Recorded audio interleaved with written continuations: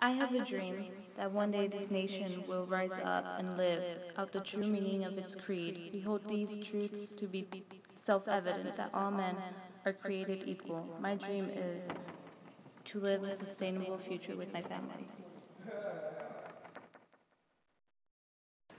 I have a dream that one day this nation will rise up and live out the true meaning of its creed. We hold these truths to be self evident that all men are created equal. My dream is just to live a life without me having to worry about many things, to have to worry about the fact that I have to face a different life on a place that I don't even know, that I don't even think I deserve to be in, and be able to travel anywhere I can without the necessity of being held back like a bird in a cage.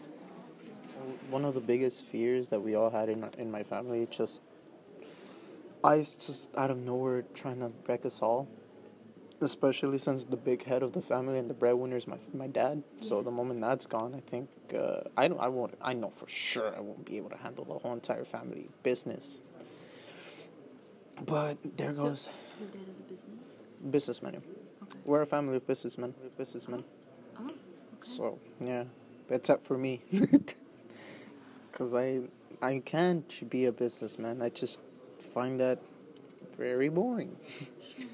But the problem is that if I don't pick up that pace, then once my dad actually does not get deported, then I kind of have to run it. But even then, because I'm legal enough not to be deported, but then here comes the next fear, which is some border patrols don't give a shit if you have your paperwork or not. If they think as long as you're not a citizen, they will say I have the rights to send you back to your fucking brown ass back to Mexico. And actually, those type of attitudes is the biggest ones that I fear.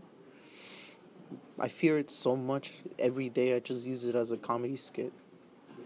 It's true. Every time I get just the simplest of joke, like, hey guys, you guys want some of my favorite enemies? What? Ice.